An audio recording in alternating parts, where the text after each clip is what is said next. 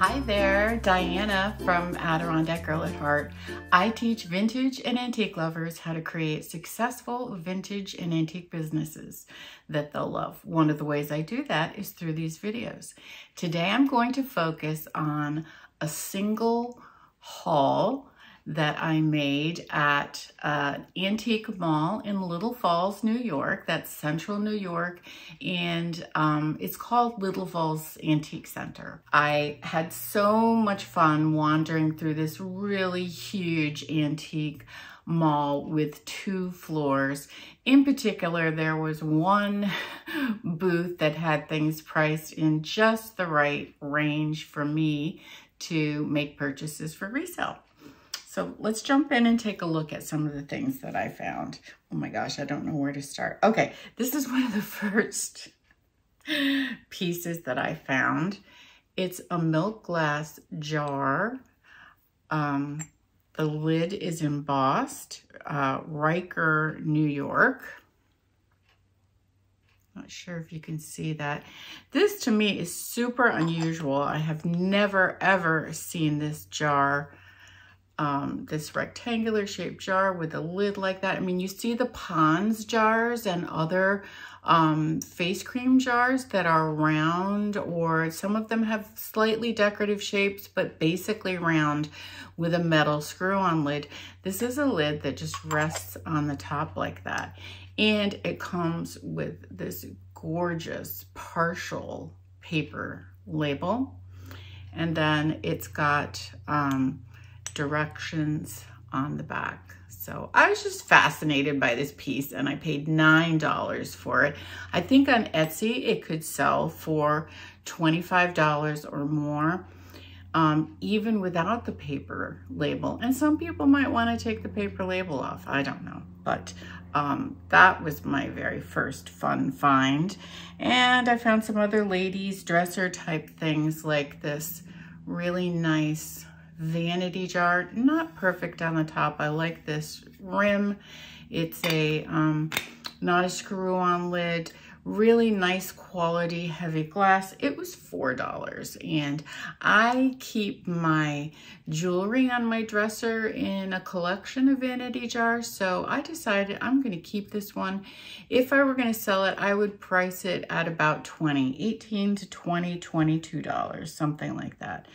This I thought was super interesting. It was $3. It's Nivea, which we're all familiar with. I feel like this is an older jar. I've never seen it before. Love this ribbing. The lid is screw-on and it's metal. If you know more about this jar, I'd love to hear. If you think it's new. It was $3. Presuming that it's old, I would price it at $25 to $30, again, possibly on Etsy. Here's another piece.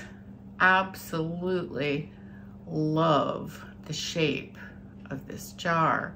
It says Adrian Bath Salts. Never heard of that. On the back it says Boston, Los Angeles, net weight 13 ounces.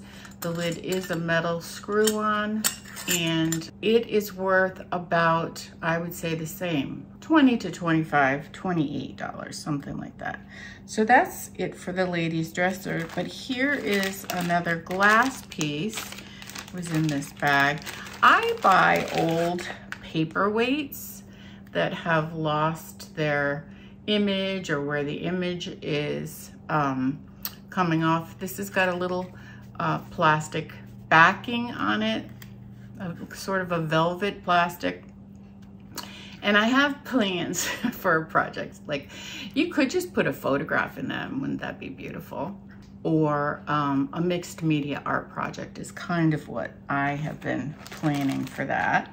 I thought this was just the cutest. A lot of these creamers don't have handles. They're sort of like that. And this one has this sweet little handle and the ribbing up here. This is a Hall restaurant ware creamer in this delicate sort of beige color. It was $2.50. I think it's worth about $10. I couldn't leave it behind. Could you have left it behind? At Christmas time, for the vintagey craft show that I do. The craft show is not vintagey. My things that I sell are vintagey. I put bottle brush trees in these Dutch shoes, and they sell for about $10. And Albany has a very powerful, strong Dutch history, so people are interested in things like that. I paid $1 for these, so I try not to spend more than 50 cents for the shoe. And then, like I said, fill it with the bottle brush tree, depending on how big the shoe is. Sometimes I'll squeeze in like a small Santa or an angel or something like that. Here's a Andy's Range trade card that I thought was so beautiful. I will scan it to use for projects. Here's the back. I paid $3 for her. And after I scan the front and the back, I will frame her in a nice old frame and hopefully sell her for about $25 in the frame. And while we're looking at ephemera, I picked up 2 pictures. Here's a class picture. I'm fascinated by class pictures. And these kids are outside with their teacher, 25 cents. I try not to buy too many because I have a pile waiting to be scanned. I just thought with his cap and the way he's looking at his baby, 25 cents. So I will use those for projects. Okay, and then I picked up a little trivet. This probably would have come with a little iron, a sad iron. And I have sold those sets before for $12 to $15. This was $1.25 without the iron, and just there's like so many possibilities for decorating, right? You could just hang it in a cute little nook, wait until you find the sad iron to go with it, use it in a shadow box, that sort of thing. But if I were going to sell it just as it is, I'd probably put $10 on it. Now I have a few sewing things to show you. Picked up this pair of spools of thread, which I just think they're so beautiful when they're wrapped like this. This one is KT Co. on the one side, but the American Thread Company. Gosh, don't you love that logo with the star? And then this is Clark's. So I have an article on my website about thread, about vintage thread. So I will link to that in the description. I also have an article all about vanity jars, so I will link to that. I have an article about buttons. I loved the way these were displayed. This was $1 for these 2 packs. I have a free printable on my website of button cards. Some are taken from they're scans of actual antique button cards. They're beautiful. Others are more simple, like this, where it just says buttons at the top. And you can print them out and put your own buttons on them. And I've done that and sold buttons that way. I'll link to that. When you subscribe to my newsletter, you get access to my member library, which has those button cards, the free printable button cards. Wanted to mention that. So this, you've probably seen this before, this little rocker with a pin cushion and then these little posts to hold thread, and then it's got a place here at the top for a pair of scissors.